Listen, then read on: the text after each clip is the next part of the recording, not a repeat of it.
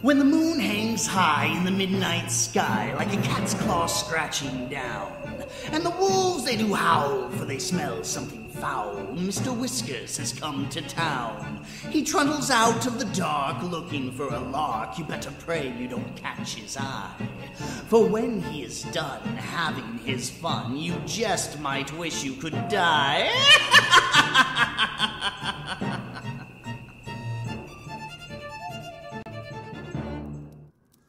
Well, my creepy kitties, it is that most magical of days, that holiday that makes all the rest worth dealing with. That's right, it's Halloween, and this is our fantastic final finale episode. I, as ever, am your most humble of prideful hosts, Mr. Whiskers the Mad Catter, bringing you another episode of Twisted Teatime. And for tonight's tea, I'm drinking, well, it's green tea, really. You have to watch that health and all that. Now, you may be wondering why it's taken me so long to get this episode out this time. Well, if you don't pay much attention to my social media, or rather my host body, and I suppose by extension me, was robbed a little while back. None were hurt, and while some expensive electronics were taken, including the laptop used to make this podcast, nothing of sentimental value was spirited away. A hit to the pocketbook and our pride, as well as a colossal inconvenience, more than anything else. Though we did get the answer to that age-old question of how much is too much to drink so as to avoid having someone rob you blind. And the answer to that? Well, about half as much as we had that night, I guess. So, the last couple of weeks have been spent scrambling to get documents in order, police reports filed, and a new job started. And less focus was spent on the show, I'll admit. But here we are, Halloween and ready for more. Now, kitties, I'm not too proud to appeal to your sense of pity, so if you feel the urge to help this show in its time of need, then please take a few minutes out of your day, go over to Stitcher Radio or iTunes or wherever else you get your podcast fix, find Twisted Teatime and give us a friendly review. In fact, I do believe we've received a new review fairly recently. Let's see. Yes. This is from the Lady DeVere, who gives Twisted Teatime a 5-star rating, calling it a creepy good time. The review reads as follows. I've been a fan of horror narration for about a year now, and the Mr. Whiskers only fuels this obsession further. Superior narration, timing, and special effects bring tales of the macabre to eerie life. Thank you for making the workday a little creepier. You've certainly earned a chin scratch and some whiskey in my book. Well, what kind words, Lady DeVere! What generosity! I do indeed enjoy chin scratches. What cat doesn't? But I think your whiskey would do far better in my belly rather than in one of your books. Books are for reading, not for whiskey. So don't worry, though. I'll gladly help you out with that. In moderation, of course. Now, with all that out of the way, I suppose we should get to the meat of the main event. That's third and final chapter of the Call of Cthulhu. While technically the 1-year anniversary of the show was about 12 days ago, I figure it's best we conclude on Halloween. And hey, there will even be a treat or two for you tonight if you keep an eye on the channel and social media. Though I suppose that might actually be tomorrow, as I'll have to put it together a little bit and then post it, and I still have a live reading to do. Details. Anyway, speaking of treats, we have a special guest tonight. See if you can find out who as you listen to this final chapter. So, without further ado, my kitties, I present to you Part 3 of H.P. Lovecraft's magnum opus, The Call of Cthulhu. It is appropriately titled, The Madness from the Sea.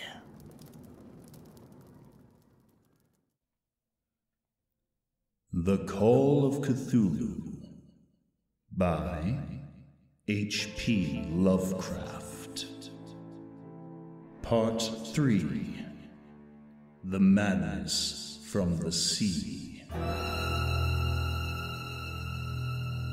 If heaven ever wishes to grant me a boon, it will be a total effacing of the results of a mere chance which fixed my eye on a certain stray piece of shelf paper. It was nothing on which I would naturally have stumbled in the course of my daily round, for it was an old number of an Australian journal, the Sydney Bulletin, for April 18th, 1925. It had escaped even the cutting bureau which had, at the time of its issuance, been avidly collecting material for my uncle's research. I had largely given over my inquiries into what Professor Angell called the Cthulhu cult, and was visiting a learned friend in Paterson, New Jersey, the curator of a local museum and a mineralogist of note. Examining one day the reserve specimens roughly set on the storage shelves in the rear room of the museum, my eye was caught by an odd picture in one of the old papers spread beneath the stones. It was the Sydney Bulletin I have mentioned, for my friend has wide affiliations in all conceivable foreign parts, and the picture was a half-tone cut of a hideous stone image almost identical with that which Legras had found in the swamp. Eagerly clearing the sheet of its precious contents, I scanned the item in detail, and was disappointed to find it of only moderate length. What it suggested, however, was of portentous significance to my flagging quest, and I carefully tore it out for immediate action. It read as follows. Mystery derelict found at sea. Vigilant arrives with helpless armed New Zealand yacht in tow. One survivor and dead man found aboard. Tale of desperate battle and deaths at sea. Rescued seaman refuses particulars of strange experience. Odd idol found in his possession. Inquiry to follow. The Morrison Coast freighter, Vigilant, bound from Valparaiso, arrived this morning at its wharf in Darling Harbour, having in tow the battered and disabled but heavily armed steam yacht, Alert, of Dunedin, New Zealand, which was sighted April 12th in S. latitude 34:21, west longitude 152:17, with one living and one dead man aboard. The Vigilant left Valparaiso March 25th, and on April 2nd was driven considerably south of her course by exceptionally heavy storms and monster waves. On April 12th, the derelict was sighted, and though apparently deserted, was found upon boarding to contain one survivor in a half-delirious condition and one man who had evidently been dead for more than a week. The living man was clutching a horrible stone idol of unknown origin, about 1 foot in height, regarding whose nature authorities at Sydney University, the Royal Society, and the museum in College Street all profess complete bafflement, and which the survivor says he found in the cabin of the yacht, in a small carved shrine of common pattern. This man, after recovering his senses, told an exceedingly strange story of piracy and slaughter. He is Gustav Johansen, a Norwegian of some intelligence, and had been second mate of the two-masted schooner Emma of Auckland, which sailed for Callao February 20th with a complement of 11 men. The Emma, he says, was delayed and thrown widely south of her course by the great storm of March 1st, and on March 22nd, in S latitude 49, 51, west longitude 128.34, encountered the Alert, manned by a queer and evil-looking crew of Kanakas and half-castes. Being ordered peremptorily to turn back, Captain Collins refused, whereupon the strange crew began to fire savagely and without warning upon the schooner, with a peculiarly heavy battery of brass cannon forming part of the yacht's equipment. The Emma's men showed fight, says the survivor, and though the schooner began to sink from shots beneath the waterline, they managed to heave alongside their enemy and board her, grappling with the savage crew on the yacht's deck, and being forced to kill them all. The number being slightly superior because of their particularly abhorrent and desperate though rather clumsy mode of fighting. 3 of the Emma's men, including Captain Collins and First Mate Green, were killed, and the remaining 8 under Second Mate Johansen proceeded to navigate the captured yacht, going ahead in their original direction to see if any reason for their ordering back had existed. The next day, it appears, they raised and landed on a small island, although none is known to exist in that part of the ocean, and 6 of the men somehow died ashore, though Johansen is queerly reticent about this part of his story, and speaks only of their falling into a rock chasm. Later, it seems, he and one companion boarded the yacht and tried to manage her, but were beaten about by the storm of April 2nd. From that time till his rescue on the 12th, the man remembers little, and he does not even recall when William Bryden, his companion, died. Bryden's death reveals no apparent cause, and was probably due to excitement or exposure. Cable advices from Dunedin report that the Alert was well known there as an island trader, and bore an evil reputation along the waterfront. It was owned by a curious group of half-castes whose frequent meetings and night trips to the woods attracted no little curiosity, and it had set sail in great haste just after the storm and earth tremors of March 1st. Our Auckland correspondent gives the Emma and her crew an excellent reputation, and Johansen is described as a sober and worthy man. The Admiralty will institute an inquiry on the whole matter beginning tomorrow, at which every effort will be made to induce Johansen to speak more freely than he has done hitherto. This was all, together with the picture of the hellish image. But what a train of ideas it started in my mind. Here were new treasuries of data on the Cthulhu cult, and evidence that it had strange interests at sea as well as on land. What motive prompted the hybrid crew to order back the Emma as they sailed about with their hideous idol? What was the unknown island on which 6 of the Emma's crew had died, and about which the mate Johansen was so secretive? What had the Vice Admiralty's investigation brought out, and what was known of the noxious cult in Dunedin? And most marvelous of all, what deep and more than natural linkage of dates was this which gave a malign and now undeniable significance to the various turns of events so carefully noted by my uncle. March 1st. Our February 28th, according to the international dateline. The earthquake and storm had come.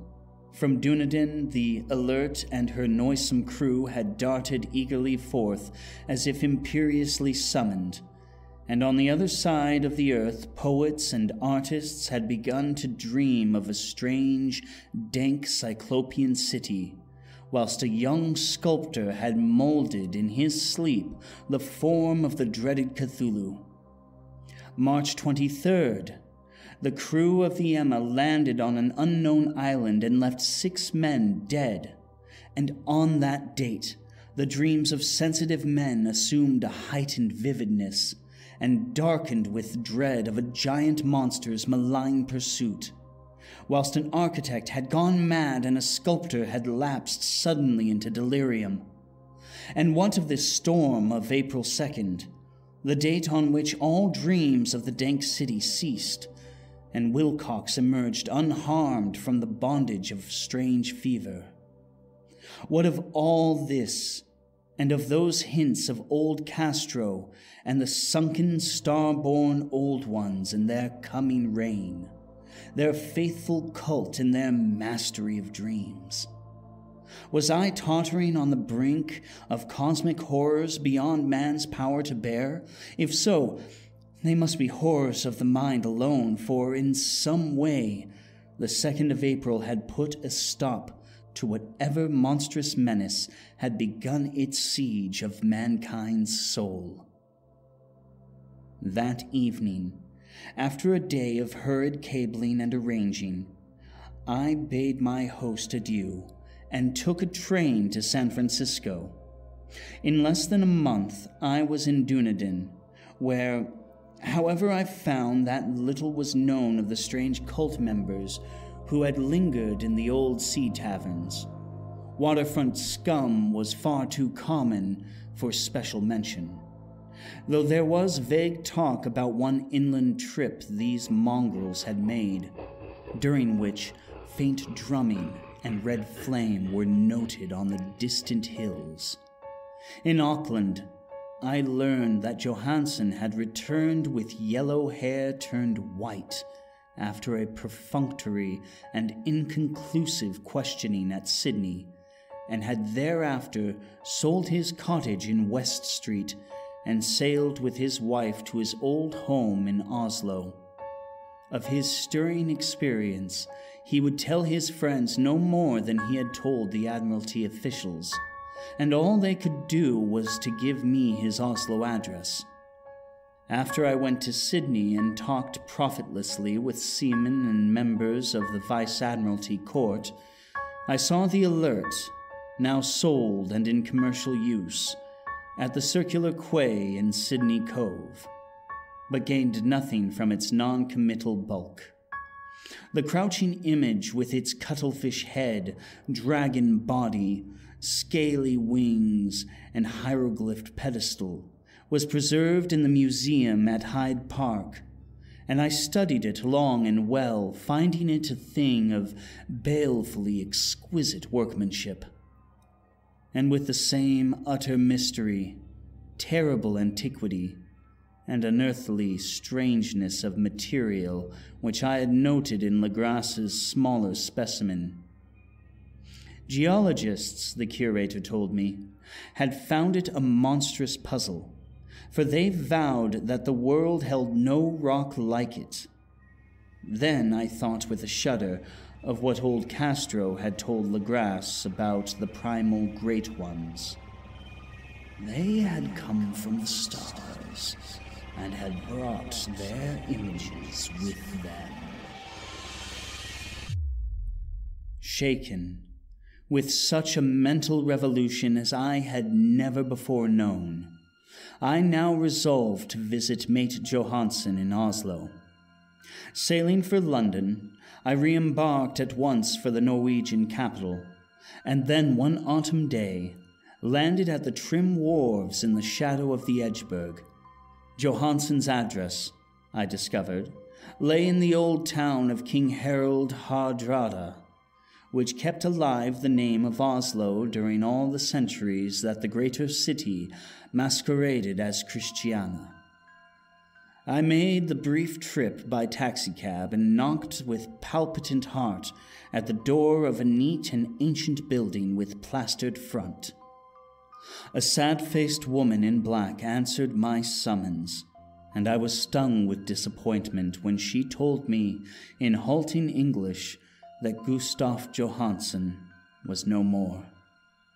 He had not survived his return, said his wife, for the doings at sea in 1925 had broken him. He had told her no more than he had told the public, but had left a long manuscript of technical matters, as he said, written in English, evidently in order to safeguard her from the peril of casual perusal.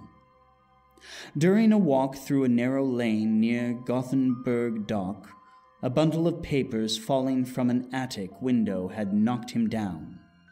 2 Lascar sailors at once helped him to his feet, but before the ambulance could reach him, he was dead. Physicians found no adequate cause for the end and laid it to heart trouble and a weakened constitution. I now felt a gnawing at my vitals, that dark terror which will never leave me till I too am at rest, accidentally or otherwise. Persuading the widow that my connection with her husband's technical matters was sufficient to entitle me to his manuscript, I bore the document away and began to read it on the London boat. It was a simple, rambling thing, a naive sailor's effort at post-facto diary, and strove to recall day by day the last awful voyage. I cannot attempt to transcribe it verbatim in all its cloudiness and redundance, but I will tell its gist, enough to shew why the sound of the water against the vessel's sides became so unbearable to me that I stopped my ears with cotton. Johansen, thank God, did not know quite all, even though he saw the city and the thing. But I shall never sleep calmly again when I think of the horrors that lurk ceaselessly behind life in time and in space, and of those unhallowed blasphemies from elder stars which dream beneath the sea, known and favored by a nightmare cult, ready and eager to loose them on the world whenever another earthquake shall heave their monstrous stone city again to the sun and air. Johansen's voyage had begun just as he told it to the Vice-Admiralty. The Emma, in ballast, had cleared Auckland on February 20th, and had felt the full force of that earthquake-born tempest, which must have heaved up from the sea bottom the horrors that filled men's dreams. Once more under control, the ship was making good progress when held up by the Alert on March 22nd, and I could feel the mate's regret as he wrote of her bombardment and sinking. Of the swarthy cult fiends on the Alert, he speaks with significant horror. There was some peculiarly abominable quality about them which made their destruction seem almost a duty, and Johansen shews ingenious wonder at the charge of ruthlessness brought against his party during the proceedings of the Court of Inquiry. Then, driven ahead by curiosity in their captured yacht, under Johansen's command, the men sight a great stone pillar sticking out of the sea, and in south latitude 47 degrees 9 minutes, and west longitude 126 degrees and 43 minutes, come upon a coastline of mingled mud, ooze, and weedy cyclopean masonry, which can be nothing less than the tangible substance of Earth's supreme terror, the nightmare corpse city of R'lyeh, that was built in measureless aeons behind history by the vast, loathsome shapes that seeped down from the dark stars. There lay great Cthulhu and his hordes, hidden in green, slimy vaults and sending out at last, after cycles incalculable, the thoughts that spread fear to the dreams of the sensitive, and called imperiously to the faithful to come on a pilgrimage of liberation and restoration. All this Johansen did not suspect, but God knows he soon saw enough. I suppose that only a single mountaintop, the hideous monolith-crowned citadel whereon great Cthulhu was buried, actually emerged from the waters. When I think of the extent of all that may be brooding down there, I almost wish to kill myself forthwith. Johansen and his men were awed by the cosmic majesty of this dripping Babylon of elder daemons, and must have guessed without guidance that it was nothing of this or of any sane planet. Awe at the unbelievable size of the greenish stone blocks, at the dizzying height of the great carven monolith, and at the stupefying identity of the colossal statues and bas-reliefs with the queer image found in the shrine on the alert, is poignantly visible in every line of the mate's frightened description. Without knowing what futurism is like, Johansen achieved something very close to it when he spoke of the city. For instead of describing any definite structure or building, he dwells only on broad impressions of vast angles and stone surfaces, surfaces too great to belong to anything right or proper for this earth, and impious with horrible images and hieroglyphs. I mention his talk about angles because it suggests something Wilcox had told me of his awful dreams. He had said that the geometry of the dream place he saw was abnormal, non-Euclidean, and loathsomely redolent of spheres and dimensions apart from ours. Now, an unlettered seaman felt the same thing whilst gazing at the terrible reality. Johansen and his men landed at a sloping mud bank on this monstrous acropolis, and clambered slipperily up over tight and oozy blocks which could have been no mortal staircase. The very sun of heaven seemed distorted when viewed through the polarizing miasma welling out from this sea-soaked perversion, and twisted menace and suspense lurked leeringly in those crazy elusive angles of carved rock where a second glance shewed concavity after the first shewed convexity. Something very like fright had come over all the explorers before anything more definite than rock and ooze and weed was seen. Each would have fled had he not feared the scorn of the others, and it was only half-heartedly that they searched, vainly as it proved, for some portable souvenir to bear away. It was Rodriguez, the Portuguese, who climbed up the foot of the monolith and shouted of what he had found. The rest followed him, and looked curiously at the immense carved door with the now familiar squid dragon bas-relief. It was, Johansen said, like a great barn door, and they all felt that it was a door because of the ornate lintel, threshold, and jambs around it, though they could not decide whether it lay flat like a trapdoor or slantwise like an outside cellar door. As Wilcox would have said, the geometry of the place was all wrong. One could not be sure that the sea and the ground were horizontal, hence the relative position of everything else seemed phantasmally variable. Bryden pushed at the stone in several places without result. Then Donovan felt over it delicately around the edge, pressing each point separately as he went.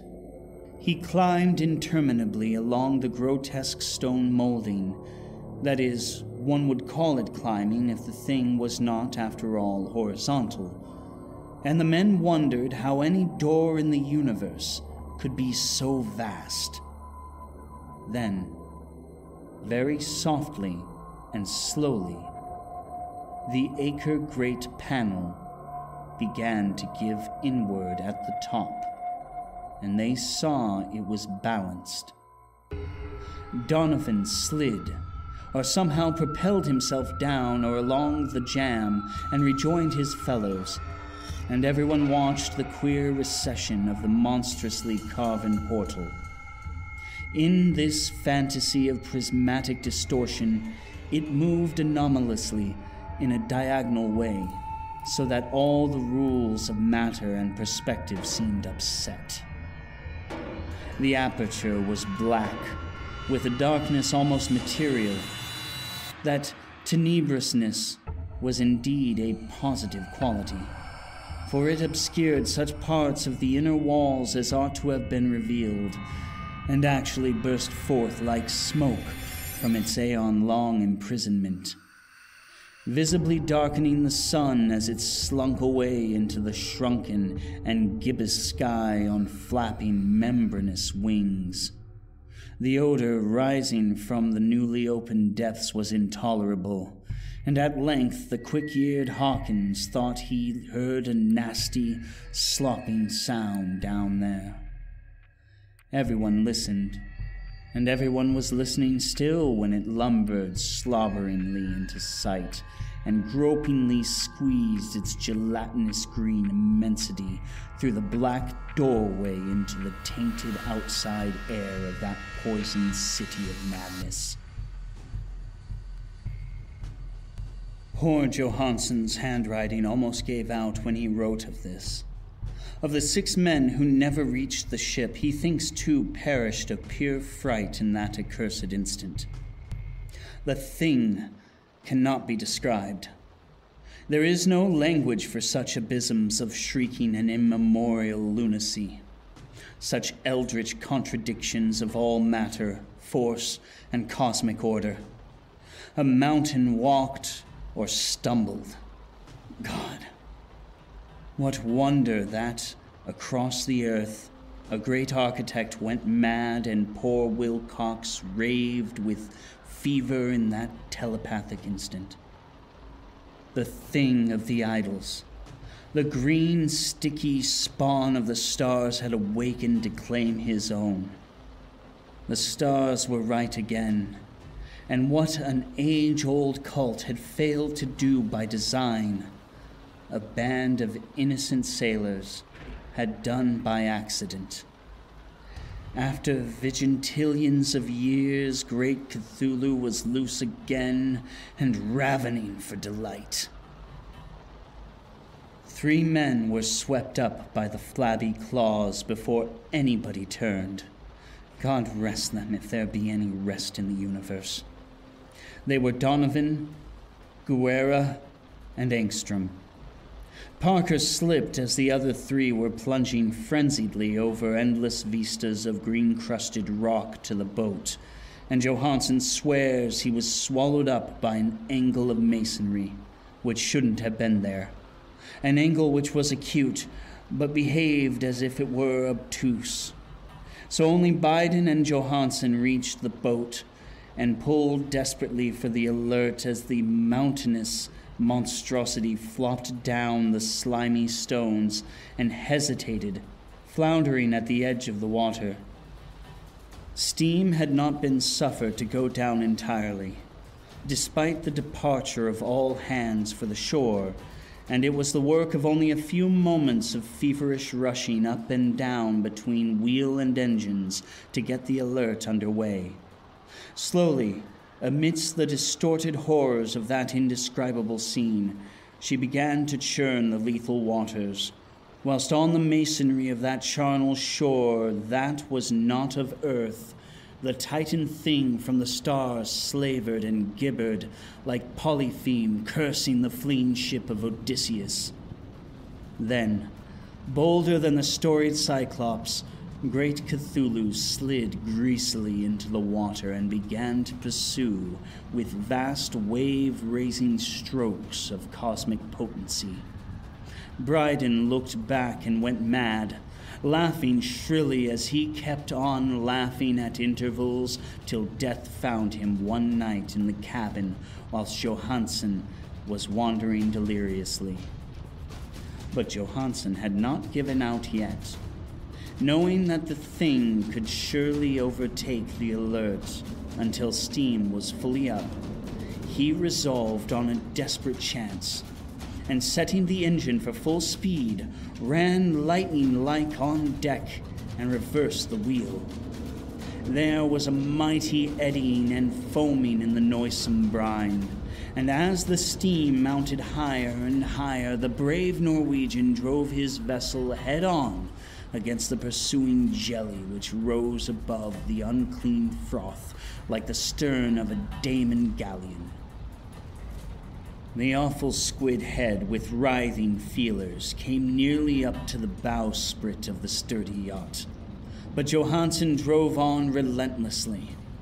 There was a bursting as of an exploding bladder, a squishy nastiness as of a cloven sunfish, a stench as of 1,000 open graves, and a sound that the chronicler would not put on paper.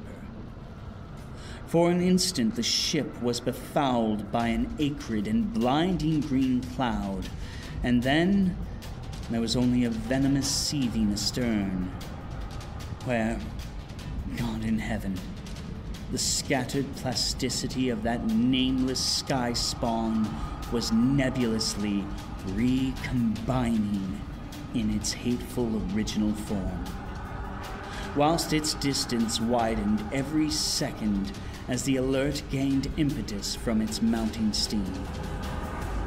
That was all. After that, Johansen only brooded over the idol in the cabin and attended to a few matters of food for himself and the laughing maniac by his side. He did not try to navigate after the first bold flight, for the reaction had taken something out of his soul. Then came the storm of April 2nd, and a gathering of the clouds about his consciousness. There is a sense of spectral whirling through liquid gulfs of infinity, of dizzying rides through reeling universes on a comet's tail, and of hysterical plunges from the pit to the moon, and from the moon back again to the pit, all livened by a cachinnating chorus of the distorted, hilarious elder gods and the green, bat-winged mocking imps of Tartarus. Out of that dream came rescue. The Vigilant, the Vice-Admiralty Court, the streets of Dunedin, and the long voyage back home to the old house by Edgeburg. He could not tell. They would think him mad. He would write of what he knew before death came, but his wife must not guess. Death would be a boon, if only it could blot out the memories. That was the document I read, and now I have placed it in the tin box beside the bas-relief and the papers of Professor Angel. With it shall go this record of mine, this test of my own sanity, wherein is pieced together that which I hope may never be pieced together again. I have looked upon all that the universe has to hold of horror, and even the skies of spring and the flowers of summer must ever afterward be poison to me. I do not think my life will be long. As my uncle went, as poor Johansen went, so I shall go. I know too much, and the cult still lives. Cthulhu still lives too, I suppose. Again in that chasm of stone which has shielded him since the sun was young. His accursed city is sunken once more, for the Vigilant sailed over the spot after the April storm. But his ministers on earth still bellow and prance and slay around idol-capped monoliths in lonely places. He must have been trapped by the sinking whilst within his black abyss, or else the world would by now be screaming with fright and frenzy. Who knows the end? What has risen may sink, and what has sunk may rise.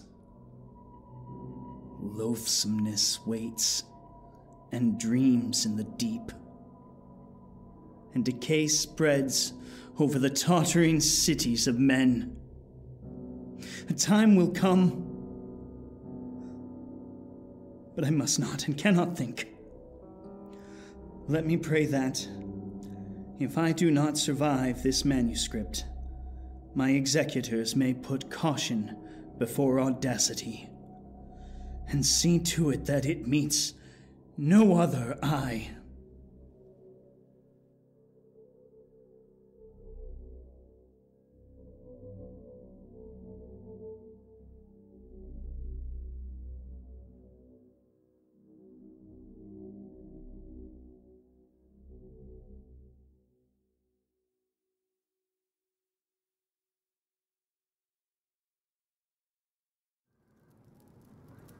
Well, my creepy kitties, I believe that is what we call cutting it close.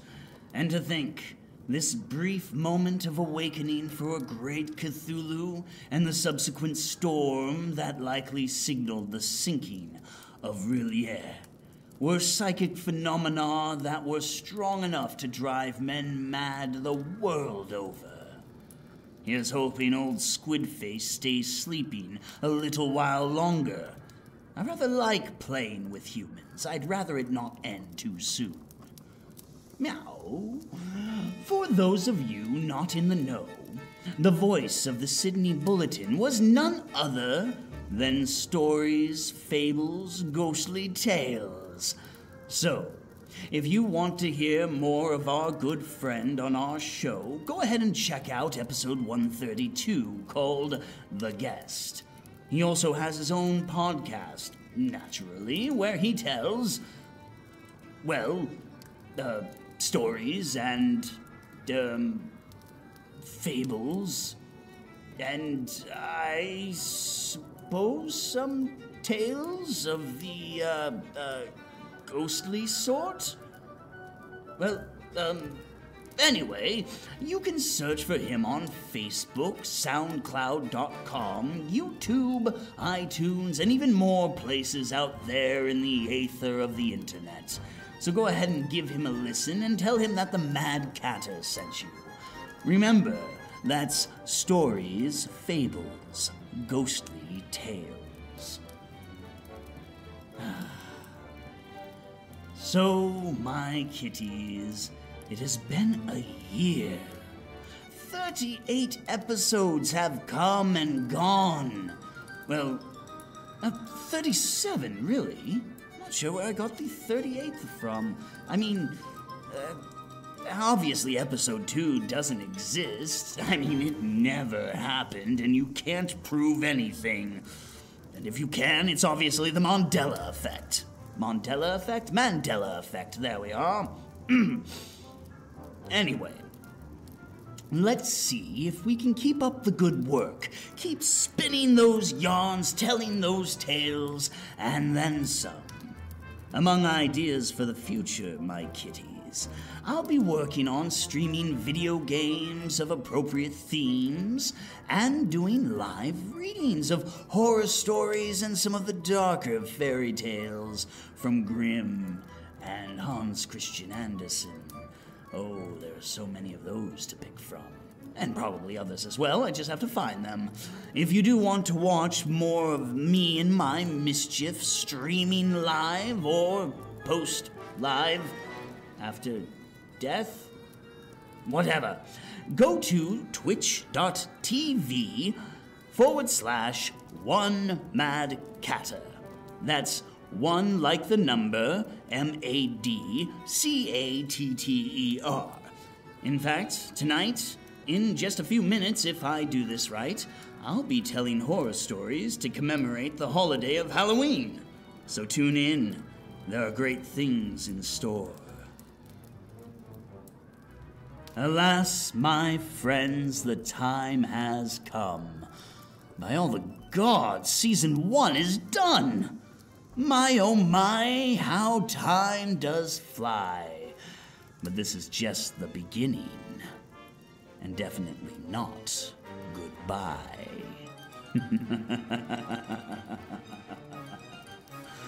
Pleasant dreams, my kitties. Sleep sweet.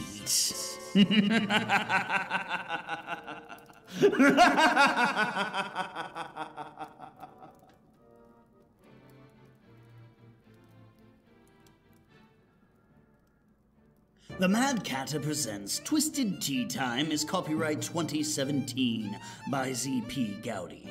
All stories are the properties of their respective authors and are obtained via direct permission, Creative Commons, or they are simply public domain. Twisted Teatime is executively produced for RenegadeRadio.com by Charlie Renegade. You can listen to Twisted Teatime on RenegadeRadio.com Saturday nights at 9 o'clock p.m. Pacific Standard Time. Music for this episode of Twisted Teatime is used courtesy of Kevin MacLeod and Incompetech.com, as well as that's co.ag, that's A-G, at soundcloud.com/co-ag.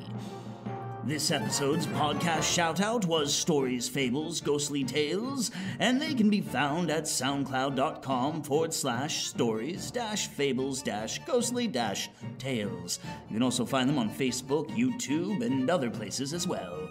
If you want to support the show and help us grow, then leave a review or rating on iTunes, Stitcher Radio, or wherever else you get your podcast fix.